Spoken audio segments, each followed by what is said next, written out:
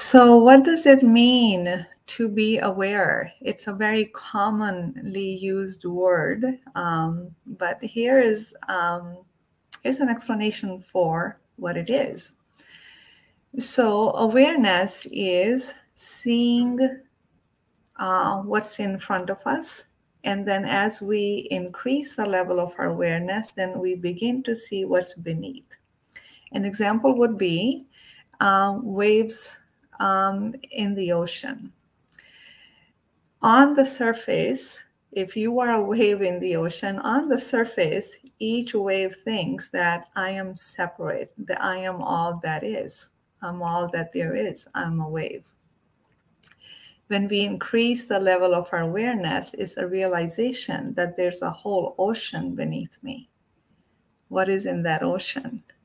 How am I connected to that ocean? How am I connected to the other waves next to me? So that's one example. And awareness, awareness doesn't increase because we want to be more aware. We need to do some, practices to increase the level of your awareness.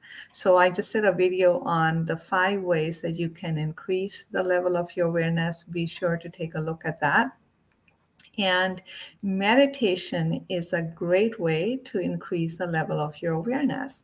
What meditation does, it makes conscious what's in the subconscious. So it makes conscious what's hidden in the ocean.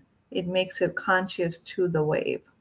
So when we grow in greater awareness, we are becoming more conscious. So consciousness and awareness, although they're used interchangeably, there's a slight difference. The difference is consciousness is a bigger level of being, a bigger state of being. And awareness arises out of that field of consciousness.